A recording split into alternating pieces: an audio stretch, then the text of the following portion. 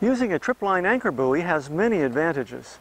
The first and most obvious is that we're going to attach the tripline to the head of the anchor, and so that gives us two different points to pull the anchor up with. Imagine my foot is a rock and the anchor stuck underneath, but by pulling on the tripline, it pulls from the other side and so it comes up easily. It's easy to construct your own tripline buoy.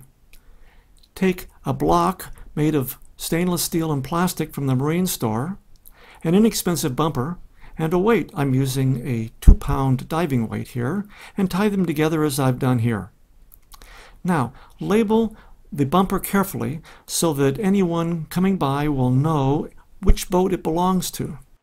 Notice how the block and weight automatically adjust the tripline length. This compensates for tides and waves and keeps the buoy directly over the anchor at all times. I'm using 30 feet of line with my tripline buoy, which means that it can be used in as shallow as 16 feet at low tide and as deep as 28 feet at high tide. We wait until the boat comes to a complete stop and then we throw the tripline buoy. And then we let out the anchor slowly as the boat is being backed up. Notice how the buoy stands up tall and straight directly over the anchor, so we always know where the anchor is. It also tells other boaters where our anchor is, so there's less chance of them dropping their anchor crossing our anchor line. It can take a great deal of effort to pull up the anchor if it's really set in the mud.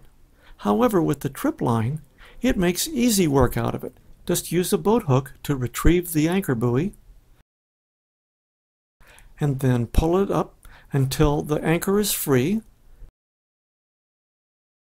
and then you can easily pull up the anchor using the anchor rod and chain.